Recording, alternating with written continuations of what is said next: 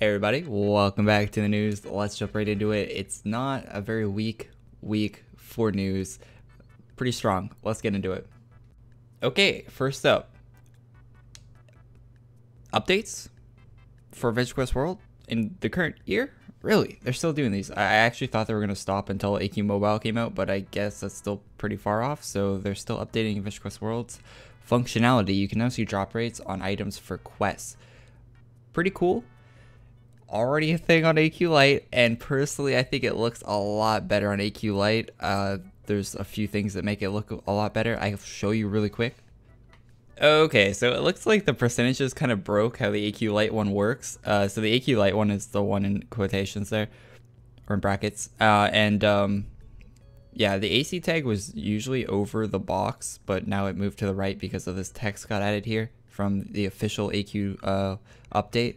So that's why it looks kind of weird. But so it tells you if it's AC tagged, if it's a member, it has orange text and all that stuff. Also on AQ Lite, you can also see if there's a visual item and you click on it, you can see what it looks like. So you can see it's nothing, but if it wasn't like a actual sword or an armor or something, you'd be able to see what it looks like just by clicking on it. So you don't have to wiki for it.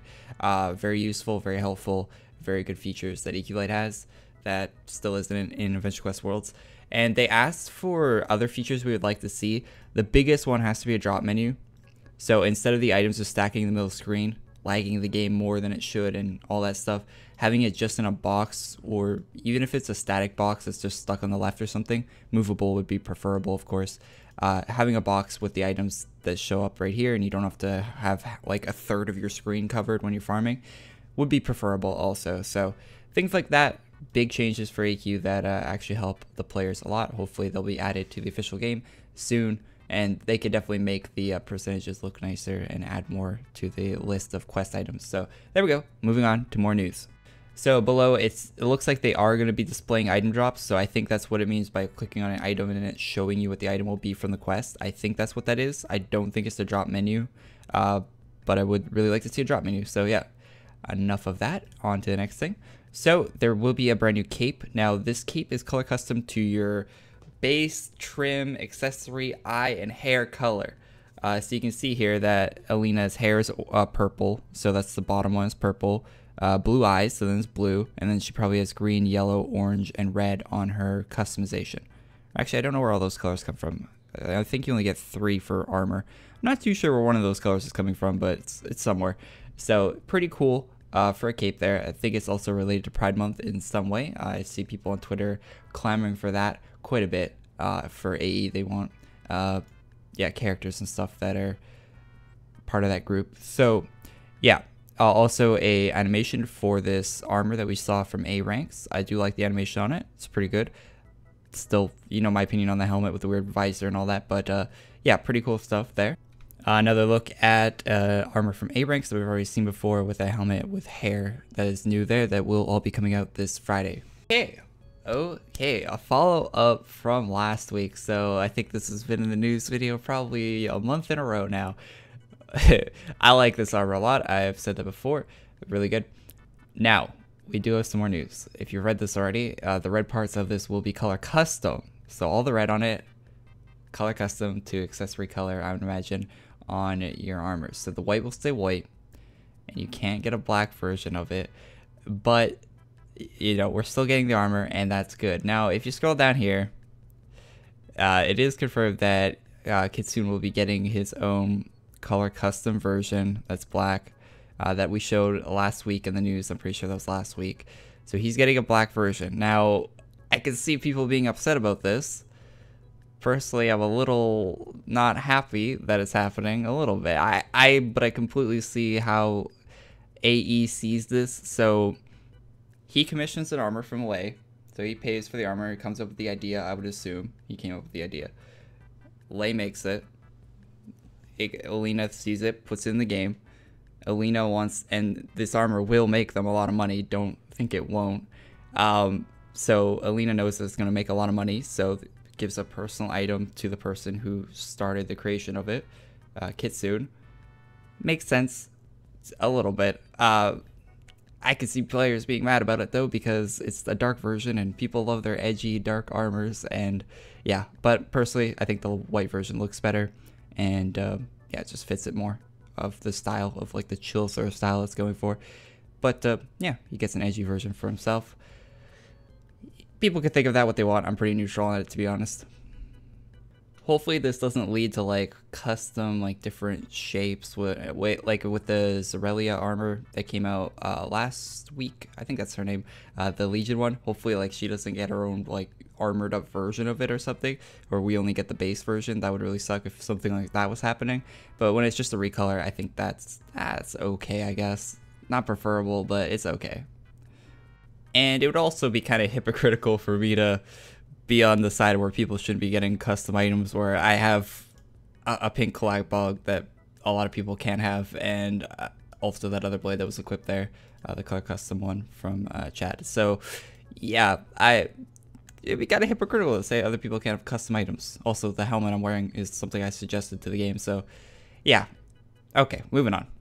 Speaking of edgy, well, I was a while ago, but updated EctoFranken set today. So this is from Adam. Almost said Hikari. Looks kind of like Hikari's style a little bit. I like it. Twitter does not do a good job of compression on their website. It looks very blurry for some reason, but I'm pretty sure that's just how Twitter makes it so the images don't take up a lot of data on their website for their servers. So yeah, pretty cool, and can't wait to see more from this. Furrow with a little bit of a witch set here going on. Very short shorts there. I don't know if that's finished or not. I'm pretty sure it's all work in progress. And I do like the face morph there from Furrow. Also, I think this is an update for the ShamanSlayer. I think we've seen this in previous news videos. I think he's posted previous art from this, but there's a little update on that. Okay, so I actually heard about this from Hikari in my chat on stream, but now it's on Twitter. So this is a set. It's a moon sort of TLAPD set. Alina is already like getting people to make Talk Like a Pirate Day stuff. So they're getting ready for that. Don't worry, even though it's still like 12 weeks away. I think it's 12 weeks away, but they're already getting prepared for it, because I think Talk Like a Pirate Day is one of their biggest earning days of the year, probably next to like Nulgat's birthday, Deja's birthday, stuff like that. So they do prepare for it pretty early, and we'll be seeing a lot more Talk Like a Pirate Day stuff in the future. I like the cape. I hope those particles are animated on the moon cape there on the bottom, or on the character too in the top left. The armor, I don't like the shoulder thing, but the color on it is great, and the shape is not terrible, but you know, the shoulder thing, it kind of throws it off a little bit. A lot of the Talk Like a Pirate Day armors have weird shoulders, though, I've noticed. Hats are okay, and weapons are fine, but kind of generic. It would be cool maybe if they had some particles or a moon or something on them to add some more style to them. So that is my opinion on that. Let's move on. Update, I think I showed the work in progress for this last week. Maybe I showed this, but there's also a female version with a sword here that I might not have shown. I probably showed this last week. I can't remember, and I can't be bothered to check, so we'll just show that really quick. Also, a dress Lae's been working on as a commission for this person on Twitter. So pretty cool there. And yeah, we don't really see a lot of these big dresses. I think the last one we saw was Halloween a few years ago, like 2 or 3 years ago. So it's been a while since we had a big poofy dress like this. So I could see something like this being added if the theme was appropriate for the update. Bido. Look how Twitter, look how bad, I'm uploading this video to AP. Look how bad Twitter makes these videos. Like, it's so terrible. But hey. Animated dog helmet. We've been seeing this dog helmet quite a bit. I don't know when it's going to come out, if it will come out, but it's got animation on it now, so that's pretty neat. J6 with what looks like a raw, or what kind, like a dog. I'm trying to think of a dog, like a bulldog, but a skeleton of like a giant bulldog or something like that. The face just reminds me of something like that, like an English bulldog or something. I don't know what that's for, but maybe part of this quest line that would involve this art. This art looks kind of crazy. There's a bunch of money and what looks like valuables strung about with a few, like, are those like teleporter pads or what are those on the stairway? It's good perspective on the image. I like that. And it looks like map art for a future event, I would assume. A recolored version of Hyperborean Blues. So here's what the original looked like. I don't know if I've ever featured this artist before, Escanor Evil. So I think it looks really nice. I like the cowboy stuff. Looks really classy cowboy. Big fan. Now this one, the colors are great on this. Shape, the shoe's a little weird. The armor is mostly pretty good shape-wise. I don't like the when they make it look like kind of like plants a little bit. Not a big fan of that style, but base, yeah, the colors are great, and it will be color custom. The blue eyes, white cloth trim, white cloth, dark cloth is trim, and the dark cloth is also base. So looks like it's near fully color custom on this armor. Very good there from Valentine. Also, not sure if I've ever featured this artist before. Like always, links to the description if you guys want to go check out any of these guys out on Twitter.